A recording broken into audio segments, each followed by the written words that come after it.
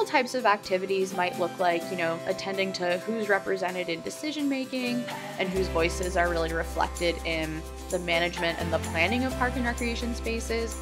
And really just making sure that your organization as a whole, throughout everything that you do, supports, people feeling welcome, feeling like they belong. And that's both internally, like within your organization, as well as externally, when you think about your stakeholders, your visitors, the folks that are coming to your programs, your events, your facilities.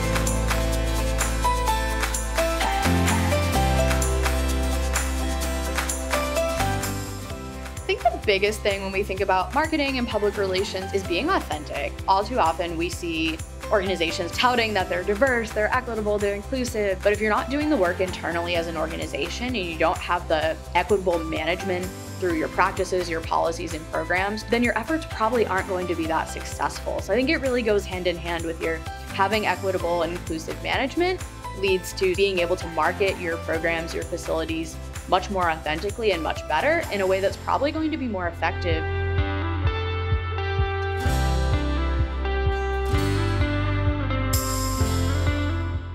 Thinking about the inequities that exist in our access to quality park spaces, we often see that park quality varies across racial and socioeconomic lines, and a lot of that comes back to the history of disinvestment in those spaces over time.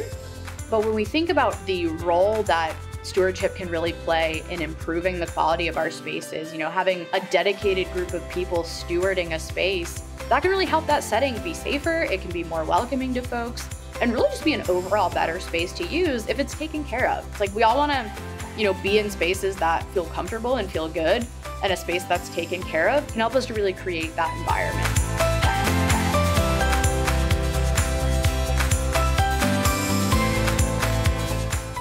It's really, really important to take a data-driven approach to understanding what the obstacles are, how to facilitate more equitable use, and how to get the resources to make changes in your organization, whether that's through your facilities, your staffing, and your overall management policies to make that happen. And so when I say, understanding the obstacles, talk to the members of your community, talk to your stakeholder groups, because if you don't understand the obstacles, how are you going to address them? And having data in hand can help you get the political will and the resources to make that happen. It takes intentionality to manage spaces that are diverse, equitable, and inclusive, and that address these longstanding environmental injustices.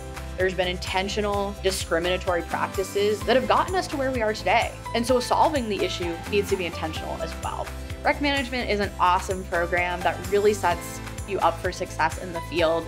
I think we all understand the importance of recreation and the impact that it can have on our communities. And when you think about, a career path you want to take, you want it to be something you're passionate about. You're going to spend a significant portion of your life working.